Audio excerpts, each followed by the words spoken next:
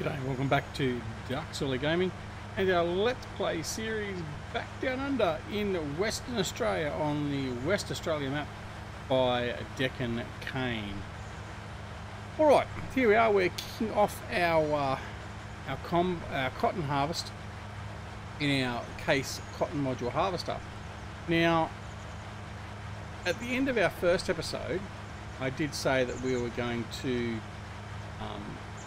use three module balers and bring in the cotton harvest using Courseplay. Well, that was certainly the intent. However, unfortunately with this field, it's actually combined. The definitions of it are a little bit mixed up, and it's combined with field 1. So if you go to do a Courseplay course on this field, it actually just does the boundaries and does field 4 and field 1 and gets a little bit confused.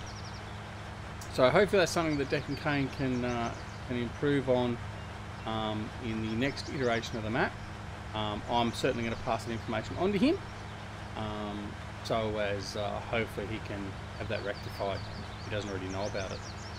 But anyway, what we are going to do is we are going to run a header around this field, maybe 2, and then we're going to put a hired hand on this harvester or on this baler, and let them do the rest of the work while we often do something else. But in the interim, that just means we're going to sit here and do it. As you can see, the field definitions are probably a little bit off. Telling us we don't access this land. Well, we do. We've bought it all. So, you know, that's probably something that Decan needs to have a bit of a look at and sort of tidy up a little bit possibly. But once we've done the header and we're inside the boundary of the field, we should be okay.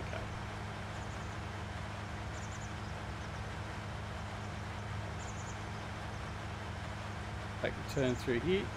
As you can see, the field's got a bit close here. I don't know if that fence continues, so we're just going to go on the liberal side of the field there. Yeah, the fence is still through there. So again, hopefully he can tidy it up a little bit with the next update. We'll just see how that goes. But yeah, no, we're enjoying this map, so I certainly hope you'll enjoy it as well. As I said previously, and the link is down below, it's available from the Modding website. Pardon me, I got a bit of a frog in the throat.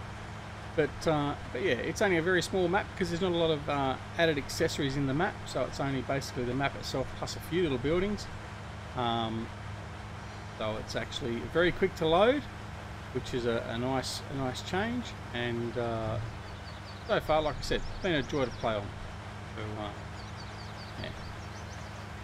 Now this cotton harvester is obviously the Stevie version. We have got the higher capacity option on this one. It actually does run a little bit quicker as well, which is what I made sure we had for this map, noting the fact it's a 4x map, so everything's going to be that much bigger and take that much longer. But even so, with something that runs almost, or just a little bit shy of twice the speed of the default, it's still going to take quite some time to get this done.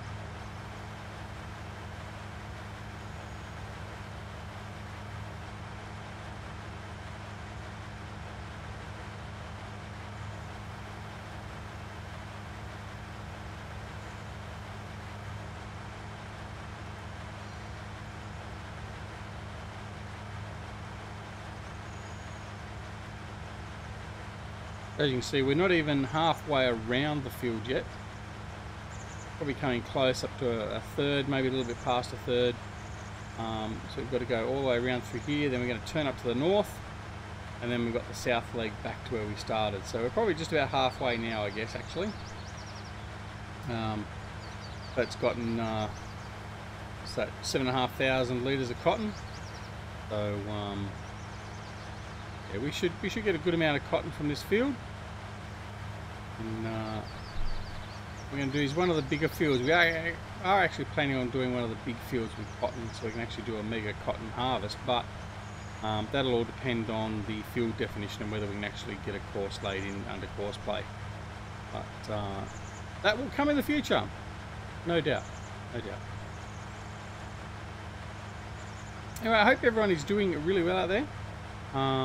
We have been a bit busy. We were very slack there for a while. We just couldn't get back into getting any of the videos out, and we had some stuff that was affecting us in real life and all that sort of stuff. And but we've gotten back in. We've got a few mod reviews out, and obviously we're getting stuck into this now, and we'll be good to go. The other thing was too, I've sort of lost, as many others have, lost their mojo a little bit with 19.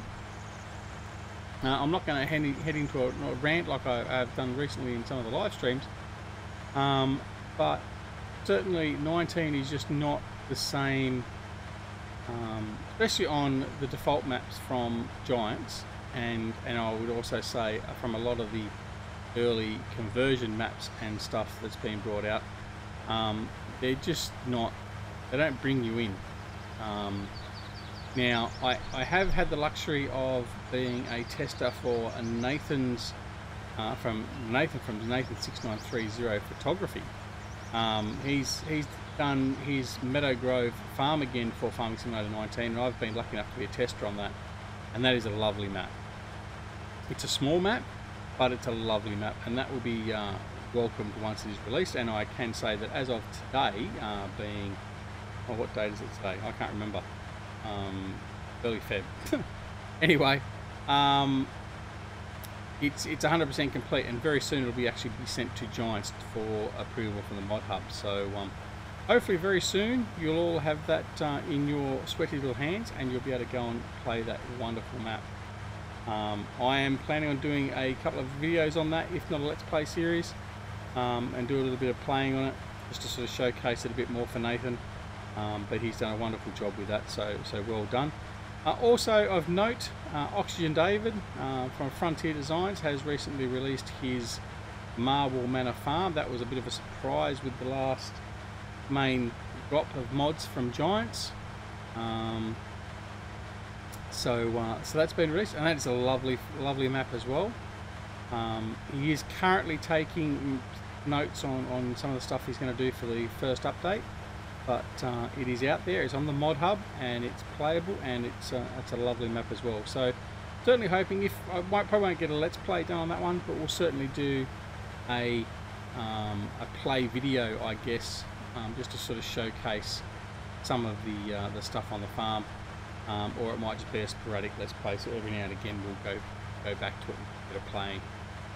But at the moment I do have a solo play on it, and I am enjoying that, so that's another good farm for you to go and explore. What else is there? And of course the big one that I've been playing on mostly is Stevie's wonderful map, Fenton Forest Farm. That is a magnificent map. It is a remake of Giants Ravenport. Got that right? Was it Ravenport? Anyway, I can't remember off the top of my head, but anyway, it's a remake, and I tell you, his remake has put Giants to shame. It's got fantastic lighting. It's so immersive, it's not funny. And I switched that over onto our multiplayer server, the DuckZorly gaming multiplayer server, and myself and JJ and Elroy, all subscribers and members of my Discord channel and all that sort of stuff, we've been having a blast playing on it. So and Liz, another fairly recent member to the channel, she's came in and joined us yesterday, so it's lovely. So fantastic map. It is in virtually the final release. Is in an open beta release.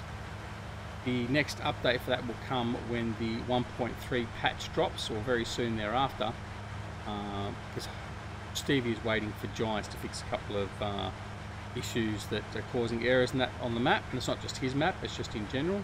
And once they've done that, then he'll be releasing that, and that'll be good to go.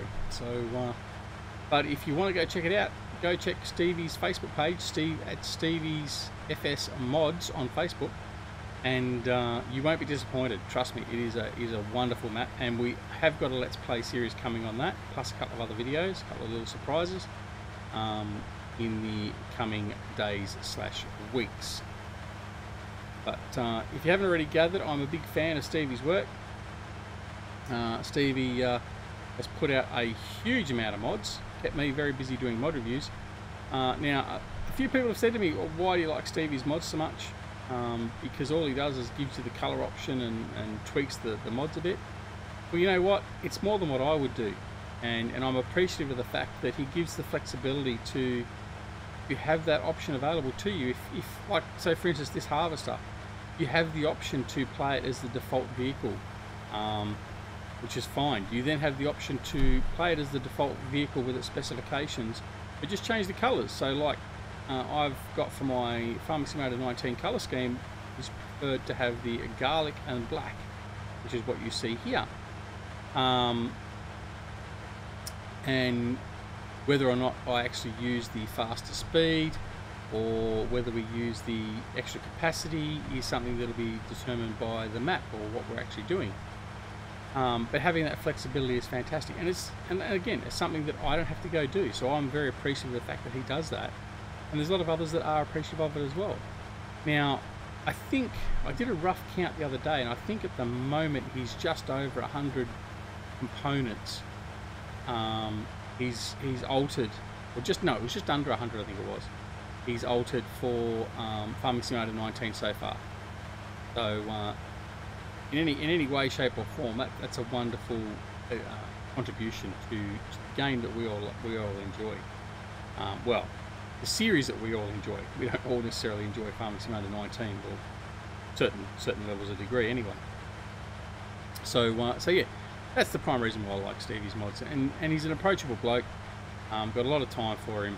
His maps in Farming Simulator 17 were amongst my favourite, and like Sherwood Park Farm and Pine Cove and Beaver Creek. I mean, they gave me, out of my 3,500 odd hours, or it was actually close to 3,600 hours in 17, the vast majority of my played hours were on a Stevie map, and more often than not with a Stevie mod.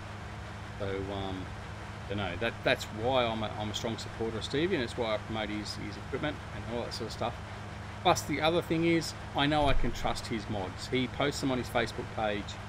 I know they're going to be error free. I know they're going to be malware free, which means that I can be confident and safe in recommending to you guys to go and download his mods from his Facebook page, or where we had them. I think we had them on FSU. It wasn't FSUK, it was PCSG, I think. At least I know that they're safe. Whereas unfortunately I can't say the same for places like modhub.us or even ModHoster, FS19 mods, all those sort of sites. They're not what I would say are safe sites. So that's the reason why. Anyway. So we're going to continue on where this is the second pass of our headers, and then we're going to set this guy up and just see if he can finish off the rest of the field on his own. And then we're going to head on back to the farm and we'll see what else we can get started. We'll probably actually start harvesting one of our other fields.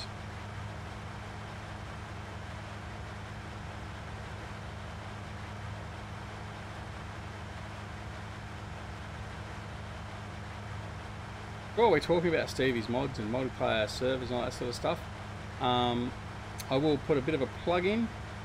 We do have a Patreon, so if you would like to support the channel, then please consider doing so. It obviously helps to pay for things like internet and these DLCs and all that sort of stuff, all the basic costs that come involved with doing this sort of stuff, like paying for any software upgrades or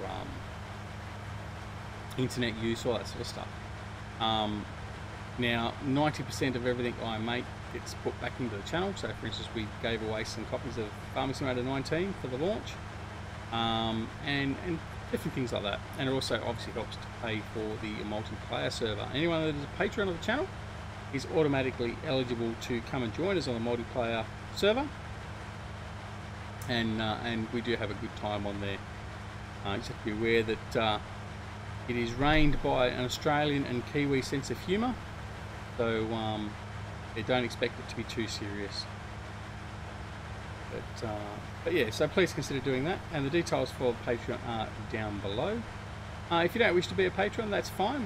There's no expectation on doing that at all.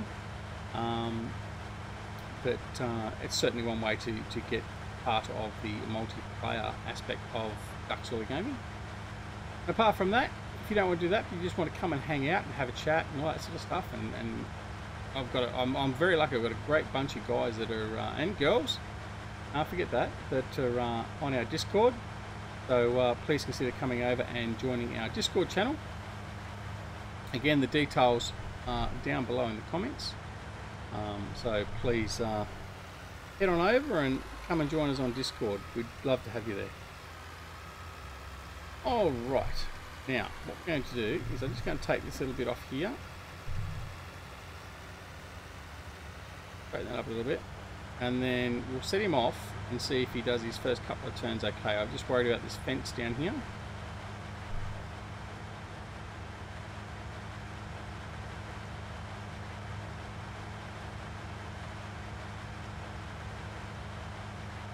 Turn around here.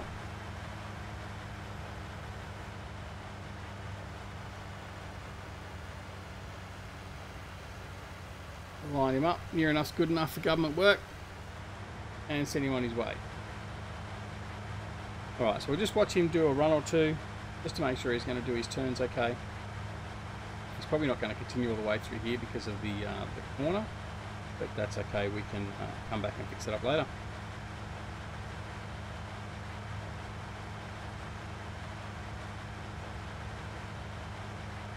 There he goes. He's alright. He's going to finish that off. Alright. Also, don't forget to go over and check out Simulation Gaming Society. It's a wonderful group of people over there, founded by myself and Grizzly Bear Sims and Eustace Pharmer.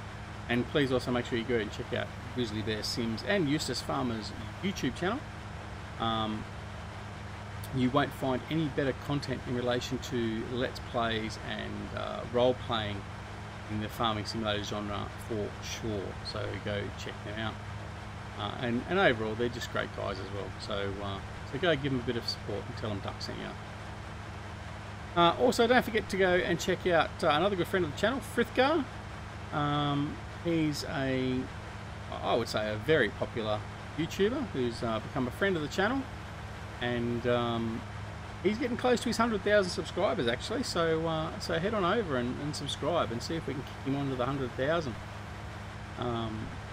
It's a huge achievement to get anywhere near that. So congratulations to him, and hopefully he'll get the 100,000 very, very soon. So go check that out.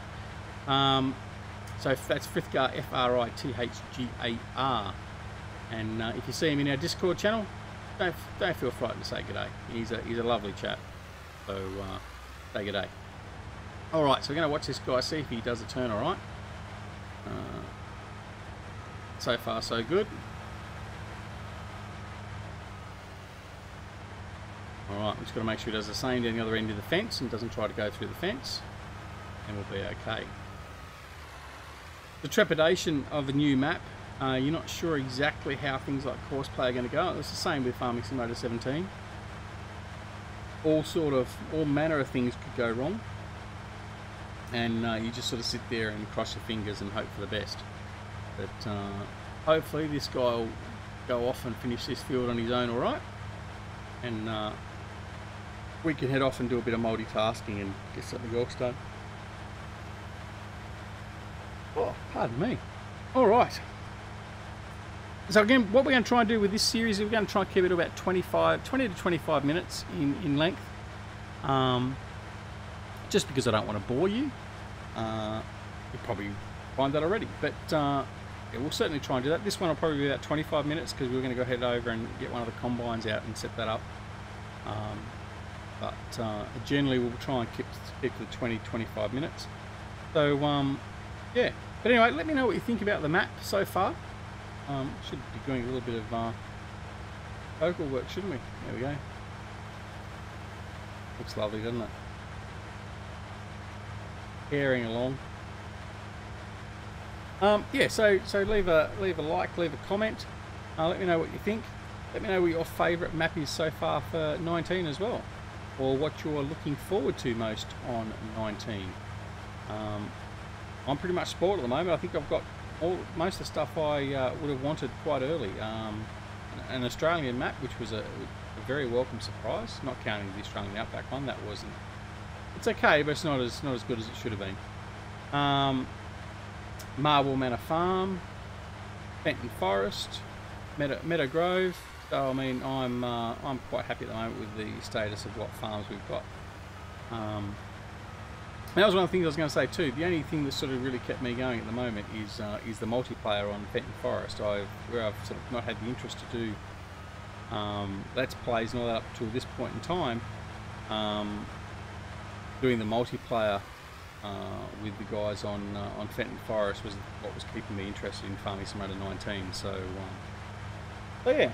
But anyway, like I said, if you want to come over there and you want to join us, then certainly, if Patreons, like I said, they're given a access straight into the multiplayer server, and other than that, it's a VIP access only. So I'll determine those that get access and when they get access. So, but I mean, who knows? If you come and be part of the DuckZorly gaming community on Discord, you may well find yourself getting an invite to the server sooner rather than later as well. So those that contribute and have a bit of a chat and sort of help around the place, well, they're more likely to get those sort of invites and perks. Alright, I'm pretty confident he's going to continue on alright.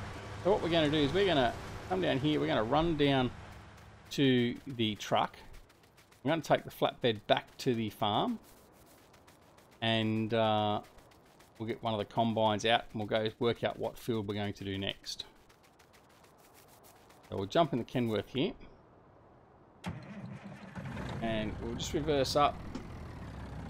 I'm going to find reverse. We'll reverse up and connect the trailer.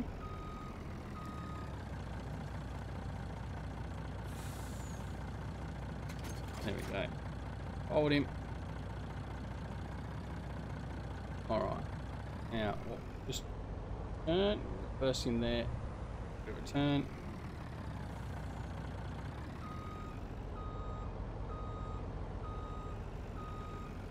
Nice looking truck, this one.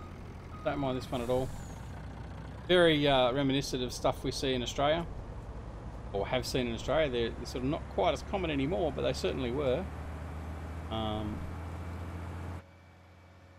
But yeah, so get the big Kenworth out next time when we've got to do some offloading, and you can see that one, the T610 from Torque Modding.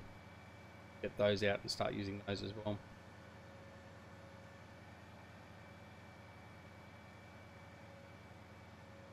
There's the power lines we looked at the last episode, or the intro episode basically. Well, all over the road. We might also plant some trees along the entrance here, just to sort of give it a bit more of a homely feel. A lot of the farms actually do that. Sort of in the Australian area, they'll have a very green and well looked after entrance. Some places. Although generally where this is sort of located, probably not so much. But just because they're located in rural areas doesn't mean they have a bit of pride in how the first representation of their farm looks. So we might just do that, do a little bit of prettying up, so to speak. Alright, so we're just going to park the K100 here, because we're going to have to go collect that, that harvester at some point. And we're going to run over here, we'll grab one of the combines, we'll grab a header. In fact, what we'll do is we'll work out what crop we're going to go to first. What field? Fields ready to harvest is field 12. As you can see, field 4, he's going to have a long time on that field. So field 12 is barley.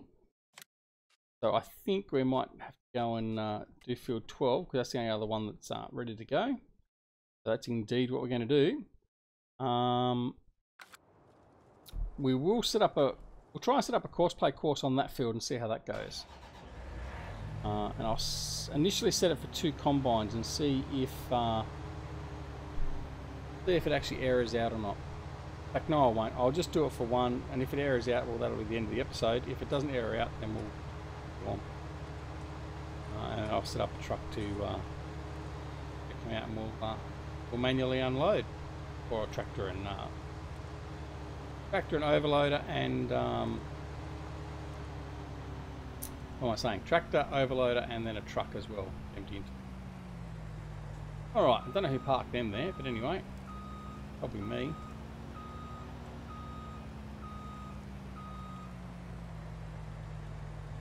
Okay. Hope we can get this out without getting caught up. Very close, that back end. We're right. All right, and off we go.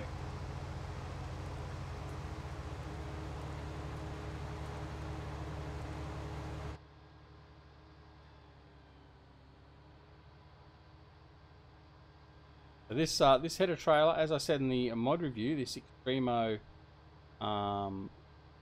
header trailer, you do have to swing out wide. It's got a very poor turning circle, so you just need to be aware of that. Now we have to find the entrance point where we can get into this field and provide enough room for us to put our header on. I think it's the field that's basically directing. Is it anyway? No, it's not. It's down the road a bit, I think. Have a look on the map. Pull that up. You know, it's the one directly. Field 12. Yeah, it's directly opposite. So, alright, what we're going to do is we're going to cross over and take the header trailer off here and we'll put the header on. Alright, hopefully I've pulled in off the road. I have.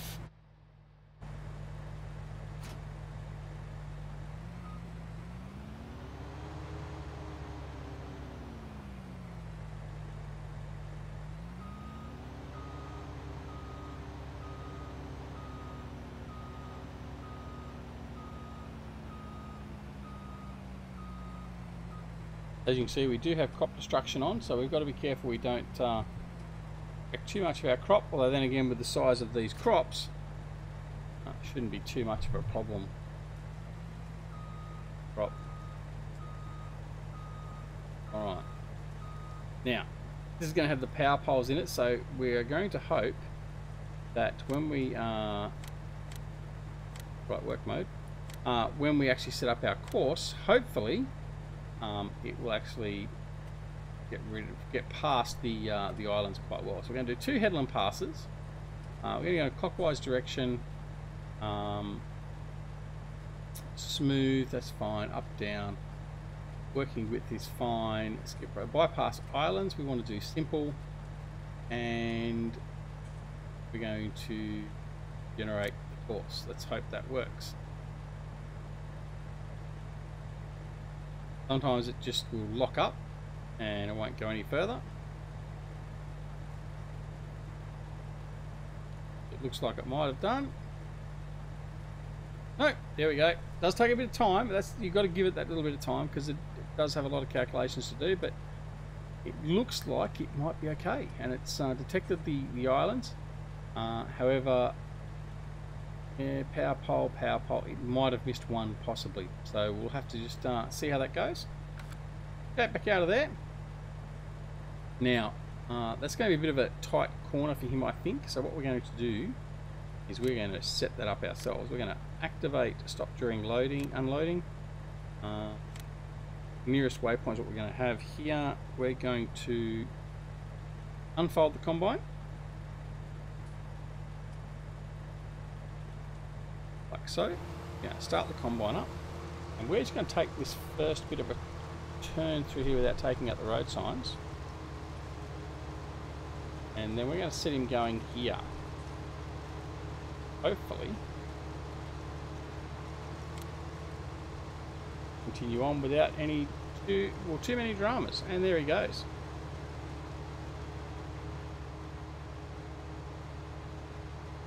And off he goes. You can see the field definition isn't quite like straight through here, so it's actually doing a bit of weaving. What we are going to do is I'm going to save this course so I can use this for doing the baling. So I'm going to have the whole pile of bales off here as well. So this was field, what did we say it was? Field 12. So for the way I do this, I do field 12 harvest on combine.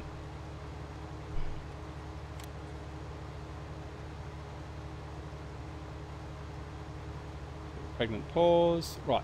So now what will happen is when I come back to do the baling, I can actually set the baler up to that course, and it'll actually orientate itself with the middle of the course of the combine's doing. So basically where the combine is centered, the tractor and the baler will center as well. So it'll pick up that swath without any problem at all. And that's one of the advantages of doing this. The other way of doing it, of course, is like we did in FS19. If you had follow me, you could actually just put the baler after the combine and have it on follow me, which is what you could do. And the other thing you could also do is you can set up a route to have the truck or the tractor and overloader to come and automatically unload the combine, which we're not going to do for this field. Well, not right now, because it's basically time to sign off. We will have a look at that in the second episode. So if we just go to our map, our hired hand up here is working okay. He's still got the cotton harvester running, so that's good to see. And we've got the class combine down here powering away on this field. So that will be it for this episode. We'll leave that with you, and we'll come back here to our farm in Western Australia sometime very, very soon. Thanks very much for watching. Don't forget to press that like button, and if you so wish to flush the toilet, press the dislike button. If you do press the dislike button, I'm going to ask again, just let me know why you disliked it. Is it because of the map? Is it because of me? I won't be offended by it. Just let me know. That way I can try and make things better or improve it or whatever else. And yeah, so thanks very much for watching. Don't forget, if you're not already a subscriber to the channel as well, please consider subscribing. And if you do subscribe, please make sure you press that notification icon, which will make sure that you are alerted when there are new videos posted to the channel, or live streams coming up, or when I am actually live in a live stream. Alright, thanks very much for watching. This is DuckZorly Gaming, wishing you a wonderful morning, afternoon, evening, or night, no matter where you are in the world.